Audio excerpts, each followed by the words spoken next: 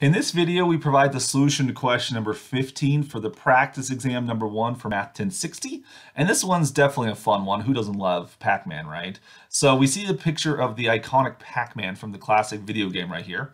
And so, he's super high graphic right here. He's basically a circle with a portion removed from him. So if you see Pac-Man as this circle, then his mouth forms a central angle of said circle, and that, when his mouth is fully opened, measures to be 55 degrees. And so on our screen, on the arcade game when we played Pac-Man, if his mouth has a radius of 4 millimeters, we then could use this information to find the exact area of Pac-Man when his mouth, of course, is all the way open. I mean, as you know, Pac-Man, he kind of opens and closes his mouth as he's eating things. So we'll take his open mouth in this situation. So how much yellow is going to be on the screen? Clearly, I've enlarged the picture for the sake of this video here. There's two ways you could approach this problem. One is we could find the angle theta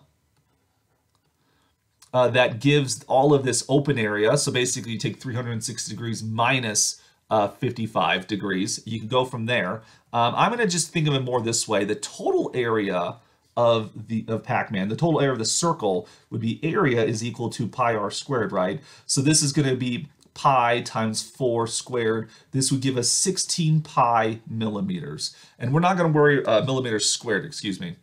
So we're not going to worry about approximating this thing yet. We're just going to, of course, look at the area of Pac-Man for the whole circle. And then we're going to subtract from it the area of his mouth. And so for this area formula, of course, we're going to be using the formula we've used before. The area of a sector, the area of a pizza slice, is 1/2 theta r squared. Or r squared theta, however you prefer to put it, where r is going to be the radius. We know that, so I'm just going to put the radius in there of a 4. So we're going to get 4 squared over 2 theta.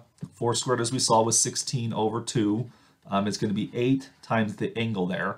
And the angle does need to be in radians, so that's a very important part of this problem. So it's given to us in degrees, we have to shift it over into radians. So if theta is equal to 55 degrees, we're going to multiply that by pi over 180 degrees, for which 55 and 180 do have a common factor of 5. 55 is 5 times 11, so you get 11 pi on top, and 180 is 5 times 36. So in terms of radian measure, 55 degrees is equivalent to 11 pi over 36. So put that in for theta right there. You're going to get 8 times 11 pi over 36, which again, we want to keep things as exact as possible, right? We do have a common factor. Let's see, 8 and 36, both are divisible by 4. So you're going to get 2 times 11 on the top, which is 22 pi. And then in the bottom, you cancel out a 4. They'll leave behind a 9.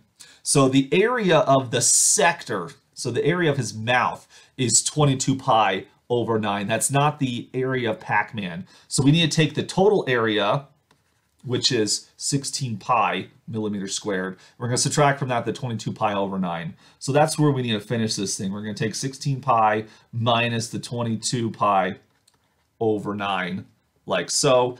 I'm going to take 16 times 9, which is 144, so that I have a common denominator. This all sits over 9. And then 144 take away 22, that's of course going to be 122 pi over 9, and this would be millimeters squared.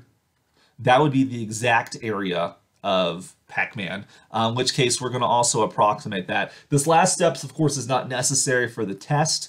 The exact answer is actually the preferred answer for full credit. But if you did put that in your calculator, you would end up with 42.586 millimeters squared for the area of Pac-Man.